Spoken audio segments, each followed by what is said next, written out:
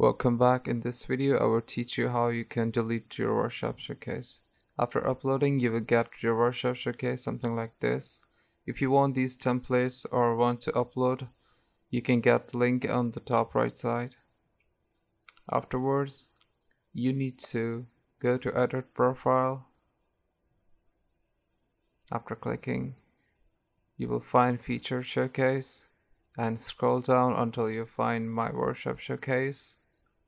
And right now you need to select one by one, and the way you can delete them by just uploading the duplicate one. For example, if I select the last one and I will select the first one because first one is already uploaded, so it will remove the fifth one. So I would choose again one for all the boxes like this. For the third bar, I will select one.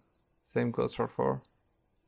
Alright, the last one we can't change with the 1 because Steam has some problem with it. So another way I found that with that you can delete this one. But first click save, and afterwards open your profile and then click on workshop, the last GIF.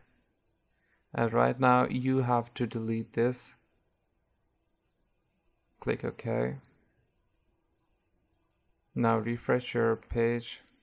It should be gone. And I show you from edit profile. Go to feature showcase and scroll down. As you can see that all files are gone. I hope you enjoyed this video. Thank you so much for watching.